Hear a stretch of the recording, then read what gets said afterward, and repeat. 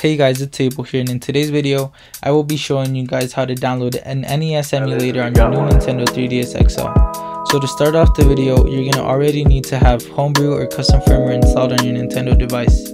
Once you have custom firmware or homebrew, you're gonna want to go ahead and go to the link in my description, which will lead you to my website.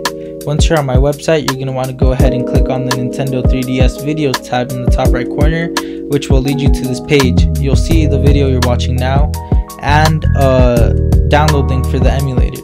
Once you click on the download link for the emulator, it should download automatically, and once you have the folder, you're going to want to go ahead and drag it onto your desktop.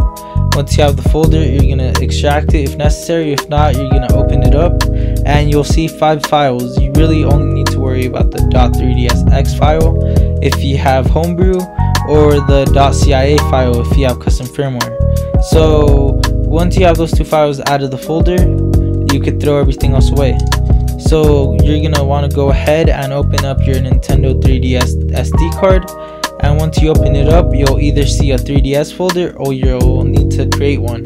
Once you create one, you're gonna put the .3dsx file into that folder, and you're done with getting the emulator onto your Nintendo 3DS.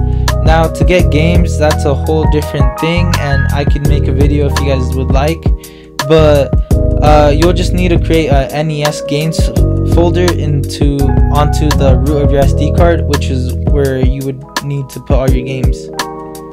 But yeah, and for the .cia version of the emulator, you would just create a CIA folder on the root of your SD card and put this folder in there.